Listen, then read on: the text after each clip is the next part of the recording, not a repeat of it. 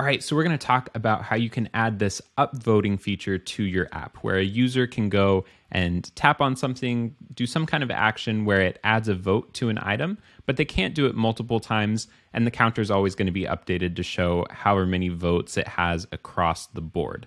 So just to demonstrate really quick what it looks like, we have this colors app with different colors listed.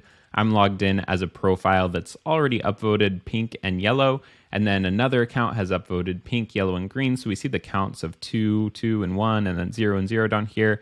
And we can see I can upvote red, and that adds the counter to 1 here. I can upvote green. That'll update the counter to 2. I've already upvoted pink and yellow, so if I tap on those, it's going to do nothing. You could add an action to actually decrease the count if you wanted to do it that way, but this is the feature we're going to build out. So let's get started.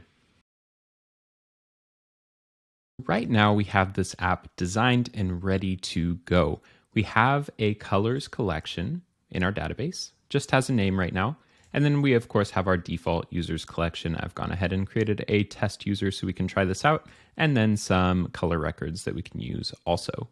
So basically, we've got it designed here. It's pulling in the name for the color, but none of this is dynamic yet. We have this kind of up arrow icon. This is just an icon element.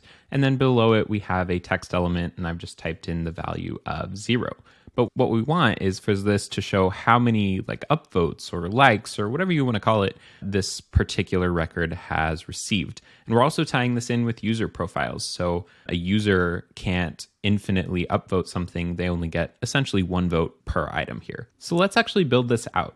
First of all, in our database, we need to add a relationship between the colors and the users, because we're going to build this out by actually adding the colors to a relationship field when a user taps on this icon.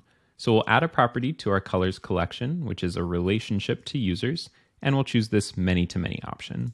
Click done, and now we have a users field, and then we also have the reciprocal for colors here. We could make this a little more clear if we wanted to, like voted colors, just so we can keep track of what this relationship is actually doing. Okay, so now what we can do is go back to our list. We'll open up the specific element we want. We'll just double click to get through all the groups that I have. And I want it so that when they click on this group of the counter or the upvote arrow, this whole yellow box, it's going to essentially add one to the counter.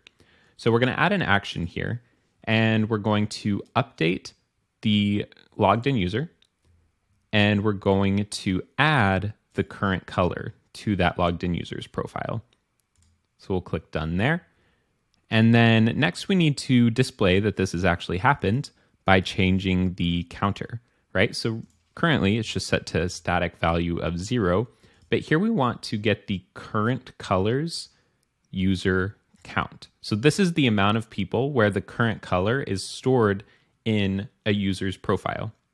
Okay, so let's test this out. We'll go into preview mode, and then let's choose just one of these. Let's choose the pink one, right? And we see we have an upvote here. And if we click it again, it's not going to go up anymore, right? Because we've already added this to our profile, but we can do other ones like this yellow one, right? Or this green one. Let's do one more test with another user here. So I'm going to create a new user really quick. We'll just go in this way and add test@2.com. And then let's log in with that user. I'm actually missing a way to log out, so we'll just add a button really quick. We'll do a log out action and then link to the login screen.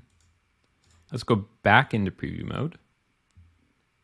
We'll log out of our current account and log back in with this test@2.com.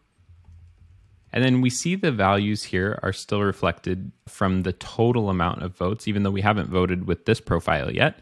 But we can see that as soon as we tap it, the count goes up, and still we're unable to increase the count more than we already have one time.